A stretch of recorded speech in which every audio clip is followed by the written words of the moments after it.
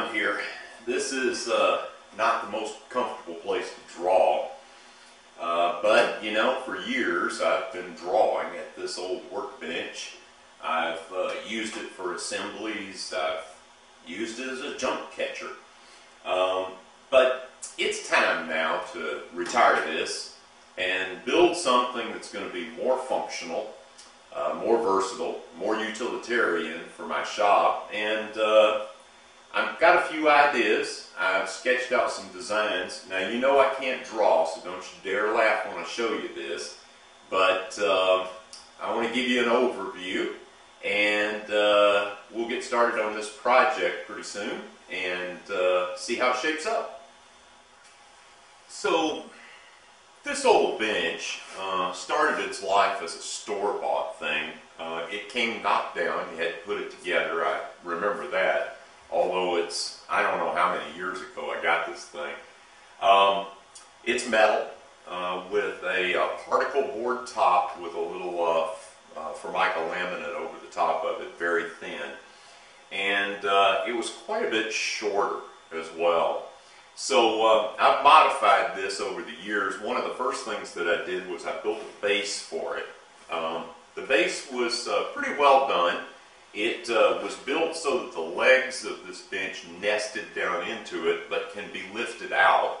Tried to make it a little bit modular. Put what I thought at the time were some pretty good casters on it. Since I've found a source of better casters, but it's worked okay. And adding that base gave me a shelf on the bottom and also raised the height up. Now, one of the problems is this shelf, even though I thought I built it pretty well, over the years has sagged a little bit and doesn't really affect the functionality of the bench, but I just don't like the way it looks. Now, this old bench has a couple of drawers in it, which are okay. The problem is that when I try to use it as a desk, I can't get my legs underneath it because of this shelf and these drawers. They're in the way. The top on this bench was originally quite a bit smaller. Actually, the edge of it just comes to right here, about 2.5 inches inside where it is now. And it ends right here, which is probably about 8 or 9 inches shorter on both ends than this new top that I built. This top is double layered with Formica on top, and it's built so that it nests over the top of this top and can actually be lifted off. It's served its purpose really well, but it's a little rickety because there's no cross bracing in the back to keep it from moving around. I've thought about adding that, but then I keep thinking that I just need to replace this and do something better. So I want to build something that's got a little bit longer top for assembly purposes, a little bit wider front to back, again for assembly purposes. I want to have a free area in the middle where I can scoot my stool up and do some drawing or reading or whatever I need to do.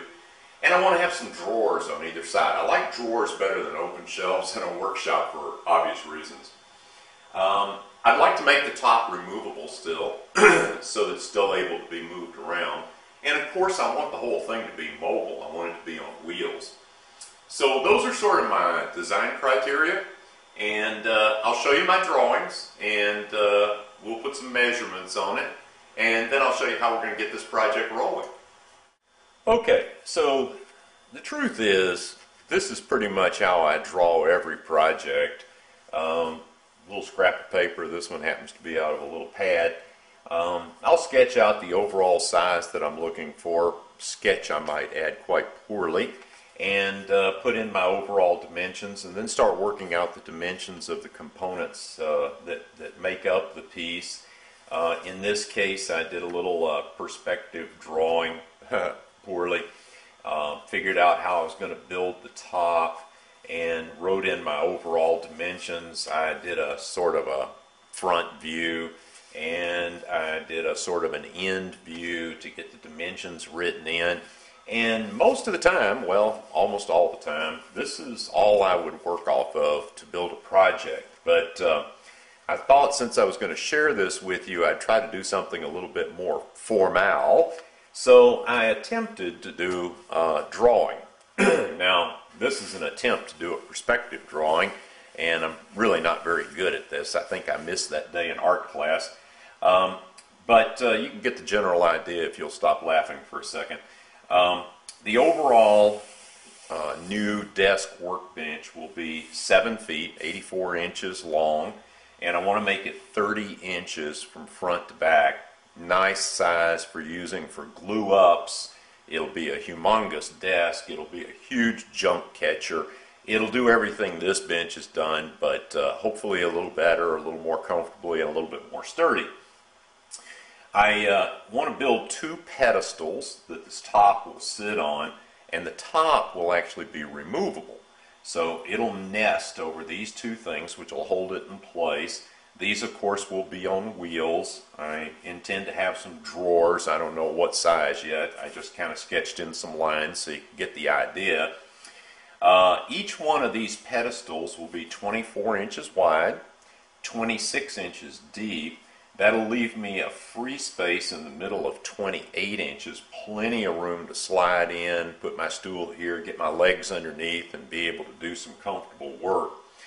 Each pedestal, the cabinet itself will be 33 inches high. The casters that I'll be using are 3 inches high, which gives me 36 inches. And the top, nominally, will be 2 inches thick. So I'm going to have about a 38-inch overall height, which is pretty close to what this bench is, and I found it to be comfortable for drawing, assembly, and a lot of other things. The top itself, as I said, I'm going to build like a torsion box, so it's completely flat.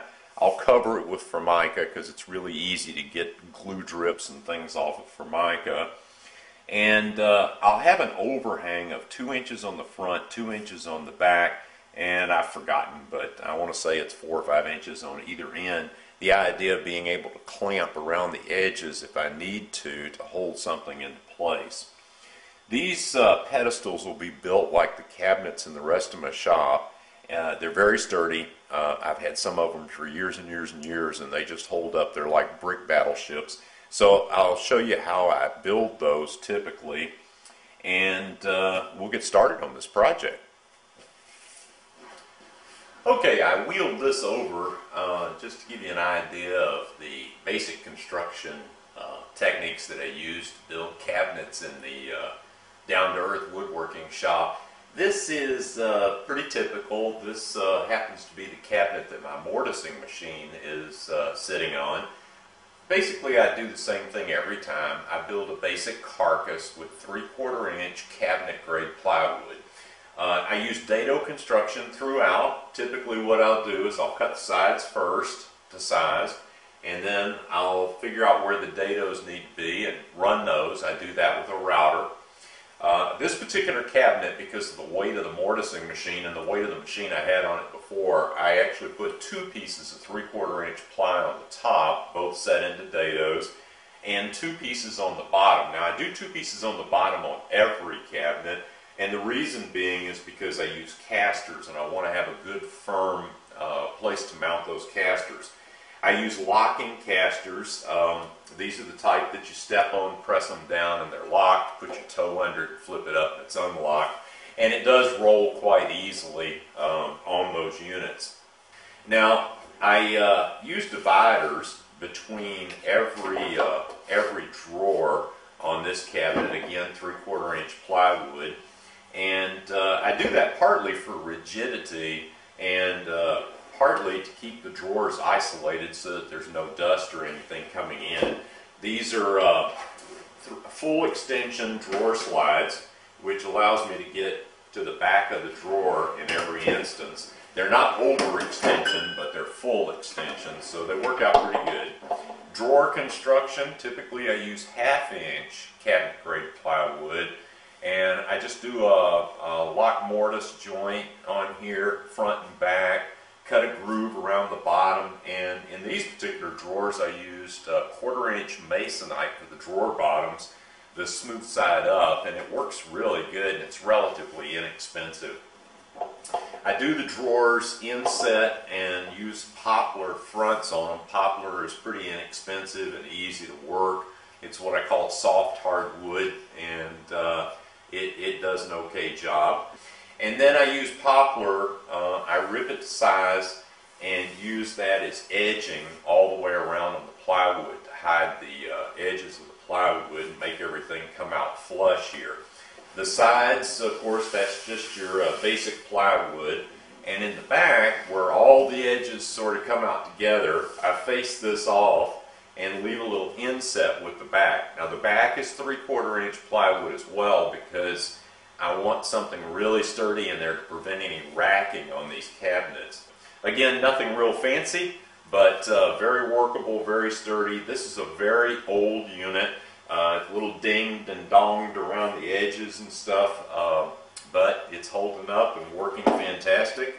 And these drawers are really handy to keep stuff in. This one's not even full, so you know, when I get some more drawer space over there on the desk and workbench, man, I'll have lots of little cubby holes to put stuff in. So we'll get started on this in the next video. Right now, I got to go get the plywood so I can get started. Thanks for watching. See you in the next video.